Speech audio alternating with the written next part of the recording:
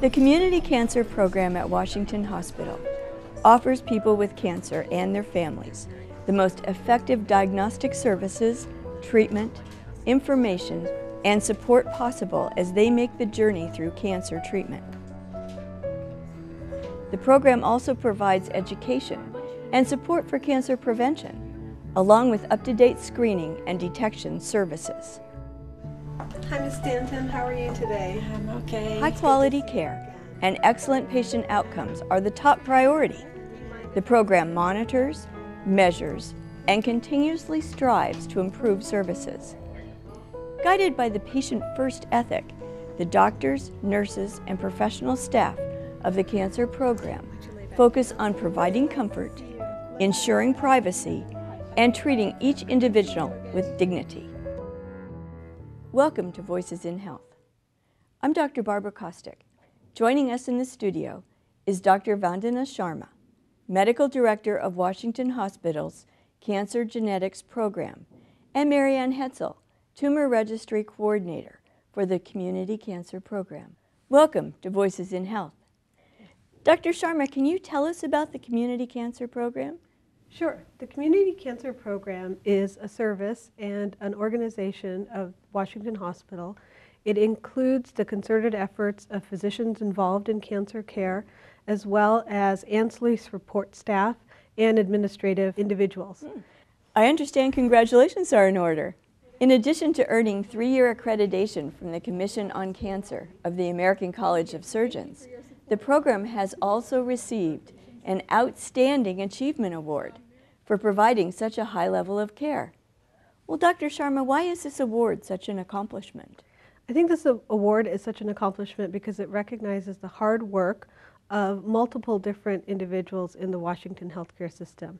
It recognizes the integrated care that we provide, the quality of the support staff and the technical services available at the hospital, as well as recognizes that the physicians in the hospital are really focused on providing the best quality local care.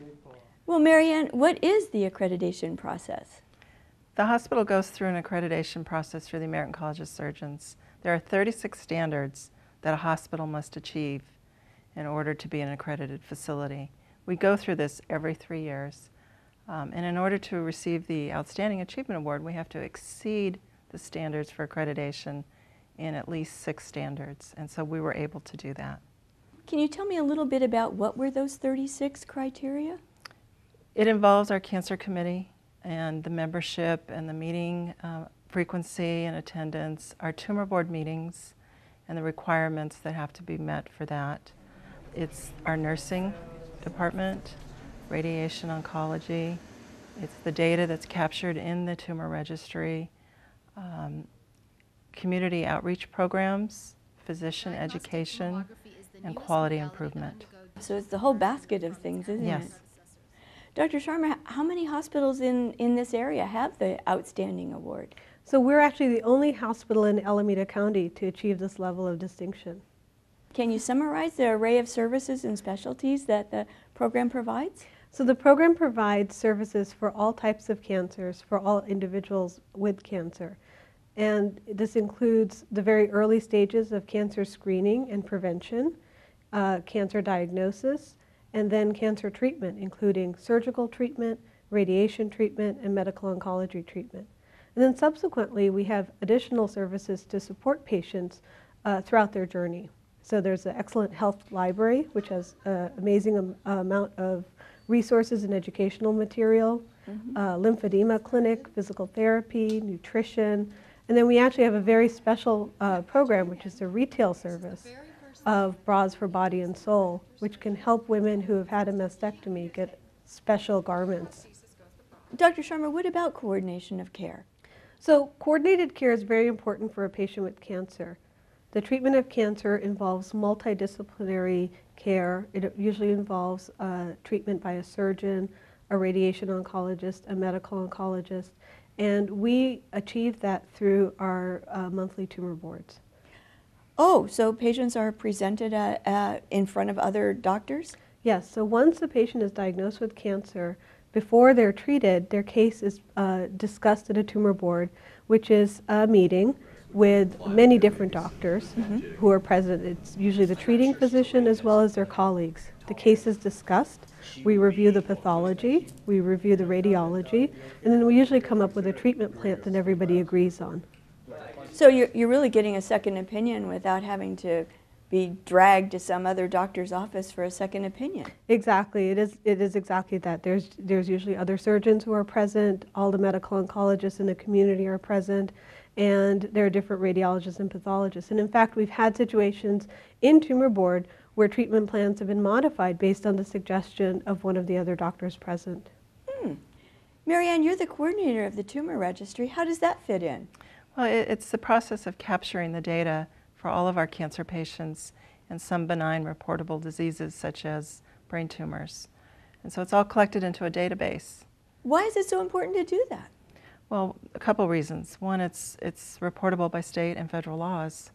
So we have to do that, and we have to report the disease, and it's all done in strict confidential manner. And the second part of it is for us at Washington Hospital to be able to analyze the data in concordance with national and state data to verify that our patients are getting high quality of care. And so you also could measure how well the patients here do against best benchmarks nationally? That's exactly what it is that we do. Wow, that's really cool. And between you and me and our audience, how are we doing? Well, we are rated very high. In fact, we exceed the national and state averages. Oh, that's amazing. So we're one of the best. And when the surveyor was here visiting us, he said he's never seen a facility with such high ratings. In fact, I think he called us a model program. So you can draw data from the registry about how effective screening and prevention are too then, can't you? Oh, absolutely. Well, that's one of the things that we do annually is look at our data each year, and then we can trend. Well, Dr. Sharma, does that make a difference? It definitely makes a difference. I think when we look at our data, one of the things that we're seeing that, for example, if you take breast cancer, we're finding that women are being diagnosed with breast cancer at earlier and earlier stages. And that makes a difference because a woman with stage 1 breast cancer, which is the earliest breast cancer, has a higher chance of cure than someone who presents with stage 3 or 4 breast cancer. Right, and so by looking at our trends each year and trying to identify later stage disease, then we're able to let our community programs know to get out and do more screenings and more patient education on early detection. So we've talked about how we do prevention, and we've looked at national guidelines. What is the perspective then on the guidelines that are coming out? Should we follow them, what they say? I think the guidelines are basically saying that we should be talking to our patients, that we should be explaining to them what are the risks of screening, what are the benefits of screening, what's the likelihood that they're going to get a positive result or a false positive result. And I think that what we have to offer here at Washington Hospital is a very robust team of physicians and nurses who can help patients understand that information. So for example, for some women, annual screening is very important because they have a strong family history or perhaps they have a genetic history. So for them, the guidelines which say that they should be getting a mammogram every 2 years isn't appropriate. But they're not in that guideline because they have this strong history.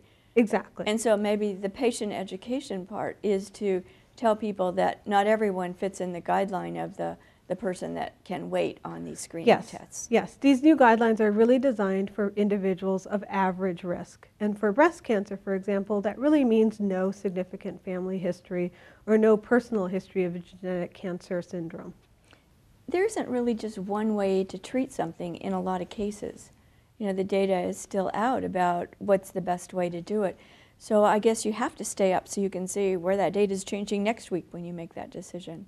Exactly, and the treatment of cancer, like you mentioned, is rapidly evolving. So for example, not all kidney cancers need to have the entire kidney taken out. So if somebody presents with a very early stage, very small cancer, they can have a partial nephrectomy, so have only part of the kidney removed. That can be done laparoscopically, so through very small incisions. And sometimes, if somebody has a very small tumor, we may even suggest a minimally invasive approach such as radiofrequency ablation or cryosurgery. So very novel ideas to treat cancer with minimal side effects. Let's talk about the prevention program that this community program has. You said about genetic screening. How would you access our program? When would you want to access the community program? The cancer genetics program is a referral-based program, so we would recommend that if an individual is concerned about their cancer risk based on their heredity, that they talk to their primary care physician and have them make a referral into the genetics program. And the program is really for individuals who have had cancer diagnosed at a very young age. So for example, women diagnosed with breast cancer younger than the age of 30 or 40. For individuals who have a very strong family history. And what that means is that multiple individuals, multiple generations are involved.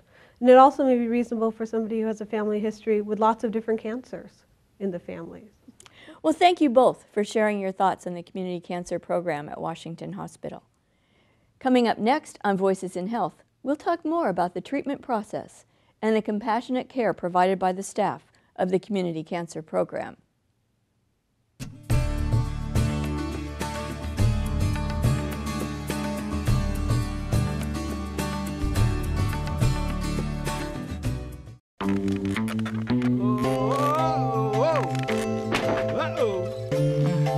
Dude, you'll be fine. Oh no. There are plenty of accidents out there just waiting to happen. Fortunately, when they do, you have some of the finest emergency care available right here in the community. You be careful now. Every woman is unique. At the Washington Women's Center, we take a unique approach to your health. We offer a comfortable, supportive environment, state-of-the-art technology, health screenings and resources, and we're the first center in the Bay Area to be named a nationally accredited breast center. We're more than a health provider. We're your health partner. Call to schedule an appointment. Why do I call it a funny bone?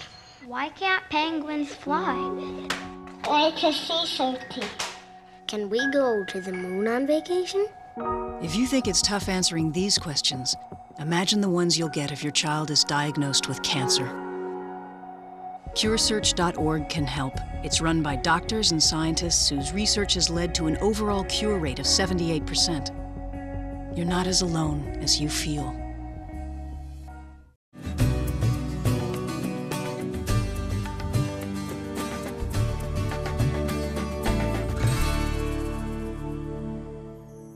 Washington Hospital's Community Cancer Program has a highly skilled, compassionate medical staff who specializes in all types of cancer and provides the latest diagnostic procedures and treatment available.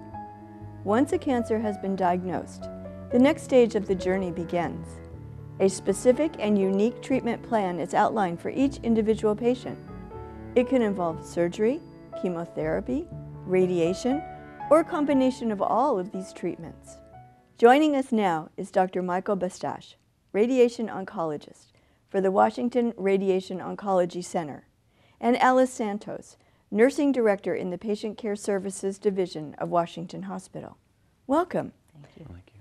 Dr. Bastasch, can you tell us about how the Radiation Oncology Center fits in with the community cancer program? Well, it's an important component because about 2/3 of all cancer patients at some point in their disease process require the services of a radiation oncologist. And that includes both for definitive care, which means when we treat patients for cure, or for palliative care when we treat patients to alleviate symptoms of their disease. How do you get involved with the patient with cancer? Well, typically, everything revolves around the primary care provider, who typically is the one that sees the patient the most frequently and, guides screening and the patient would go to the primary care doctor for a particular complaint. And then from that physician, if an abnormality is detected, the patient is then further referred and maybe referred to me directly or to another colleague, and then it's just a matter of interdisciplinary discussion as to what the optimal treatment pathway is. Well, interdisciplinary discussion between, I assume, surgeons and oncologists and radiation oncologists, is that done at the tumor board then? Yeah, typically that's the initial salvo. So once the patient has met, for example, with the primary care doctor, with her family practitioner, with an abnormality in her mammogram, then that family practitioner sends the patient for a biopsy, and then further evaluations with medical oncologists, the surgeon, and the radiation oncologist, and then those three disciplines typically converge with the input from the pathologist and the radiologist to determine exactly what is going on and what the best treatment is. Well, we know, Alice, that nursing has a very important role in treating the cancer patient. Can you talk a little bit about that? Well, sometimes it can be very challenging when you get a diagnosis of cancer and you get a lot of information and a lot of decisions to make, and so it can be a little bit overwhelming in the beginning. Well, like my patients, I know once I've said the word cancer, it seems like they stop listening. Yeah. You can just see that they're not taking anything in. Yeah, it takes a while for that to kind of sink in for them, and they have lots of information and they have to make lots of decisions.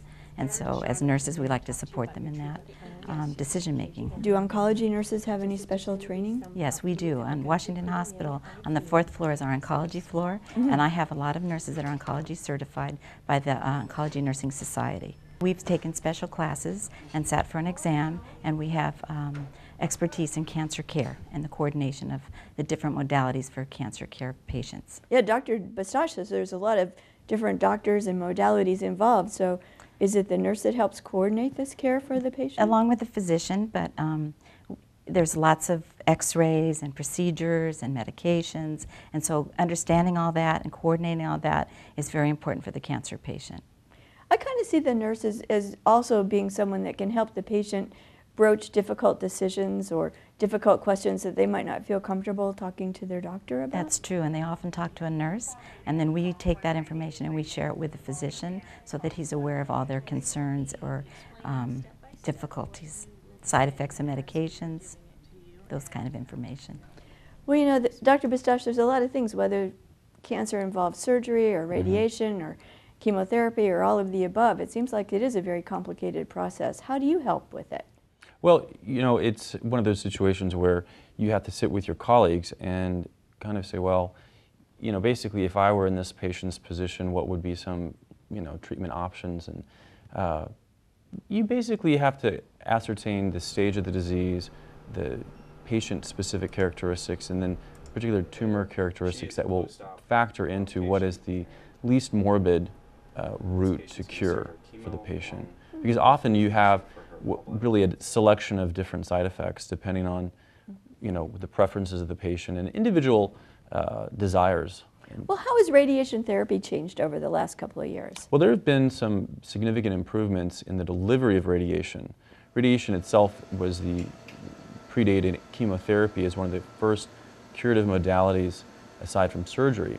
But what has always been most difficult about radiation therapy is locating the tumor and then being able to treat the tumor while sparing the surrounding normal structures. It's really important to spare the normal surrounding structures if that tumor is in your brain. At the Taylor McAdam Bell Neuroscience Institute here at Washington, they use a gamma knife. This takes beams of targeted radiation to destroy the brain tumor cells, and the accuracy is down to the millimeter. So as radiology has gotten more refined in detecting where the tumor is, we've been able to integrate that into our practice and then direct the radiation more specifically to that tumor area. Alice, can you tell me a little bit more about the nursing role in say, maybe in chemotherapy? What happens there? Well, chemotherapy can have some side effects, and so we have nurses that are trained to deliver chemotherapy. And chemotherapy is in lots of different venues now. It's by mouth or it can be intravenous. And so the nurses that we work at Washington Hospital are very adept at the side effects. We also have an oncology nursing clinical nurse specialist that helps us with that as well. And I'll bet you play a part and role in maybe helping tell the physician what's going on with the patient too. Absolutely. The nurses make rounds with those physicians and are able to explain any of the questions, or they're a patient advocate. And the patients and the families also have lots of questions, and we try to help the patient talk to the physician about those. Is there something special about being an oncology nurse? Well, I think caring and compassion is everything. And we're with the patients at night when the lights are off and nobody's around, and their fears and their concerns surface to the top, and we're there with them, holding their hand and supporting them. Dr. Bastasch, is that a problem that you see with patients too, is the fear when they get cancer? Yeah, to echo what you and Ms. Santos spoke about earlier, when I sit down with a patient, the studies have shown that the patient typically forgets about 80% of the discussion. So I always recommend that the patient bring someone with him or her to the consult, and I think the best investment a patient can make early on is a pen and pad of paper. And then when they think of the question, just write it down. And then bring those questions in with you, and then write down the answers. Because you have a lot of information coming at you from just different physicians. It's realistic to see 4 or 5 different physicians within a 2-week period, and that's on top of having the diagnosis of cancer and not necessarily having processed what that means to you.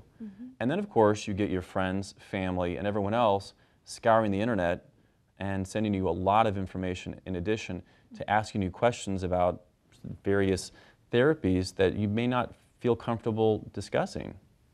Is there any particular thing you think would help by having a local program rather than traveling to some distant site to get chemotherapy or radiation? Well, I think there's an institutional experience. If you've come and you've met Ms. Santos on the floor and you know her and all the floor nurses know you, and then you come back for some sort of complication, then the continuation of your care is much more, coordinated, and that's actually better care.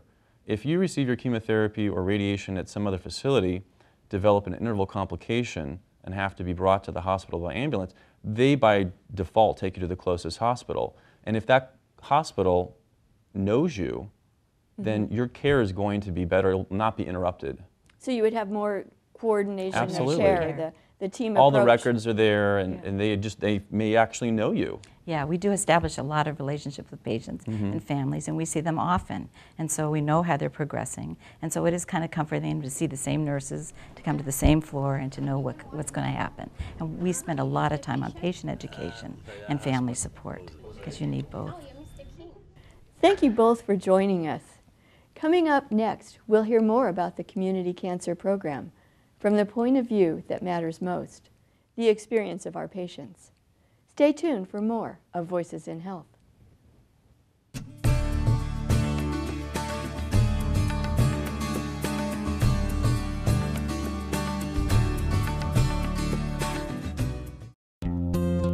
This is my linear accelerator. This is my cardiologist. This is my CT scanner. This is my surgical tray. This is our registered nurse. This is my digital mammography center. Washington Hospital is not owned by a corporation. It is owned by and open to everyone in our community, including you. This is my hospital. This is my hospital. This is my hospital. We have a better way to treat brain tumors without surgery or anesthesia. There are no knives, no cutting, no nausea or hair loss, and no hospital stay is required. Presenting outpatient gamma knife treatment at the Taylor McAdam Bell Neuroscience Institute in Fremont. Go to gammaknifeprogram.com to learn more. You were not created in 2 dimensions. You are a complex construction of muscle and bone, blood vessels and synapses. Seeing your inner workings takes some equally sophisticated technology.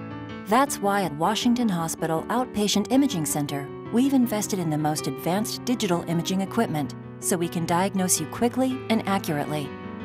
We see the whole you to treat the whole you. Go to WHHS.com to learn more.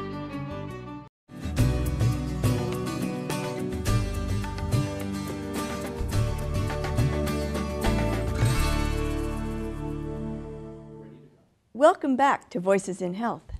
Our program on Washington Hospital's Community Cancer Center We've taken a look at many of the services provided to patients and the treatment process they go through. We also want to look at the cancer program from the perspective of our patients. So we've invited a veteran of the program to share her experiences. Cheryl Haynes is the mother of 2 boys from Pleasanton, California. In January of 2008, she discovered a lump in her breast. She had a family history of breast cancer, and a biopsy confirmed her worst fears. As a patient of Washington's community cancer program, she had a bilateral mastectomy, chemotherapy, 6 weeks of radiation, and subsequent reconstruction. She is now cancer-free. Welcome, Cheryl, and thank you for sharing your experiences with us. Can you tell us a little bit about how you felt when you first found out that you had that lump, and then what it was? Well, because of my family history, I was not surprised, but I immediately felt very anxious and overwhelmed with the news. And so then what did you do? You felt a lump, and so what happened next? Well, I saw my physician who sent me, I did have a mammogram, which came back negative, but because of the lump, they suggested I continue to have an MRI to confirm. And you bring up a good point, that sometimes mammograms can be negative when there is a cancer. That's right. And if there's a lump, it needs to be investigated further than just having a mammogram. That's right. And so you had an MRI done? I had an MRI done, and the results of that showed that I did indeed have breast cancer. So that's when the anxiety started. Yes. And then you had a needle-guided biopsy with the MRI. That's a relatively recent procedure to do, too. Mm-hmm. So you did benefit a little bit by some of the newer technologies. I did. And so then you got the diagnosis of cancer. Then what happened? Well, I wasn't sure on how I was going to get treated, who I was going to see as far as doctors were concerned. So I did a lot of asking around of neighbors or that have been through this process before to get some recommendations on where do I go to get treated. Mm-hmm. And they brought me to Washington Hospital. What did the doctors and nurses do at Washington Hospital to ease your discomfort about the diagnosis? Well, it first started with the first phone call. When you make that first appointment to discuss what the treatment plan will be with the doctor, you're very anxious, and I think the the girls in the office sensed that, and they were very reassuring to me and said, you know, don't worry, we're going to get you in and we're going to take good care of you. So that in itself was a relief for me, just making that first phone call. That might not have been the hardest thing to do with your treatment. What do you think was the hardest thing about the treatment? Well, actually, I think the first days of getting diagnosed and finding out what doctors I was going to be seeing and what the treatment plan was the most difficult. But once I got into Washington and I met with the team of doctors, that sense of overwhelmingness, you know, just kind of, you know, went away. That's wonderful. It's good to hear that. Did you have any special things to tell us about what other people should do in similar situations? Well, I think that gathering the information and to really tell your physician what it is that you kind of want from a treatment, because I felt like I had options with Washington Hospital. I felt that there just wasn't one treatment plan. They kind of took me as a person. I didn't feel like a medical record number. Mm-hmm. I felt they treated me as an individual patient. Now, your family history was significant in that you did have cancer, and your mother, right? Yes, yes. And that was at a relatively young age, Yeah, too, that she had it. Yeah, she was 47 years old. So I was... you were at the high risk part anyway. That's right. Had you been getting annual mammograms, or? I had been, and you know, it just goes to show you how important it is for the women to do self-exams also, because all the previous mammograms had been negative. So I found the lump myself, and that's what got me the treatment. And then we go to the treatment then. How did you decide on a treatment plan? What was important? Not exactly, not the mechanics, but what was important to you as an individual in your treatment plan? I wanted to feel that I had some options. I wanted it to be a discussion between the doctors and myself, so I wanted to feel good about what I was about to go through. I wanted to feel good about the plan so that I could get ready and roll up my sleeves and get to work. Because the hardest part of finding a doctor and a facility where you feel comfortable, it was the hardest part. Well, I'm glad you found Washington and you felt comfortable. Can you tell me a little bit about your options? Because you could have just had the lump removed, right? Actually, not in my case. It was recommended that I had actually 2 lumps that they found with the MRI. So they did suggest I have a mastectomy on one side. But I opted to have bilateral because of my family history, and I didn't want it to reoccur and then have to start all over again. So it was a personal choice, but they gave me that option, and they gave me the pros and cons and let me make that decision on my own. And I think that's an important part to bring up, that was your individual decision to do it, and based on the data you did have different options to choose from, and so you picked what fit you the best. How did you decide on reconstruction? Well, that was very important to me because I am still a young woman, and I wanted, if I had to go through the process, I wanted to come out on the other side and look as close to normal as I could. And so I wanted to wake up from surgery and not, it really helped with the devastation of having the surgery, to have that option of having the reconstruction. So it was important to me.